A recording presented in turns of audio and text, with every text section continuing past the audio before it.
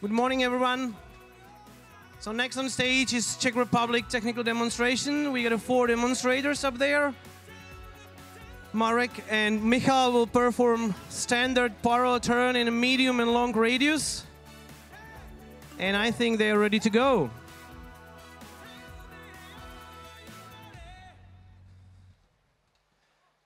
So standard parallel turn in medium to long radius.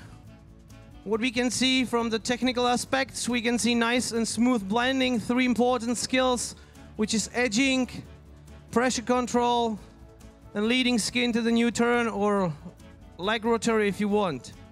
So these 3 skills which are actually creating the turns are nicely balanced in this type of the turn. We have to mention the pole plant and gentle separation, which create beautiful smooth transition from turn to turn, stabilizing the upper body, and which is the part of it. So first 2 demonstrators, Marek and Michal. Standard parallel turn, medium to long radius.